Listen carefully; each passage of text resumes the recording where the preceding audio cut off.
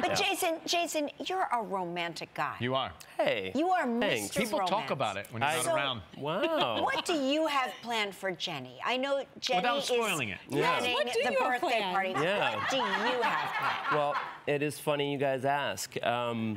Absolutely nothing.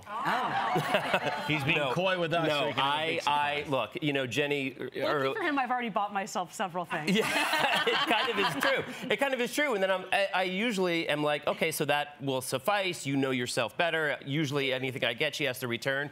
But then there is still an expectation of course. that I get. So I have gotten something. Actually, this is funny. So the other day we were actually in a fight, and it's not, despite what you think, it's not all roses all the time.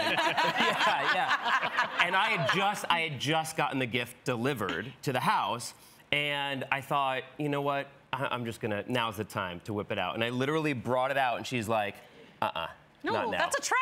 She's like, no. That means he's off the hook for the fight, which We're he's in not. a fight. You will give me this on Valentine's Day. Yeah. I'm like, okay. I guess tried. we're- Yeah, Yeah. he tried. Yeah.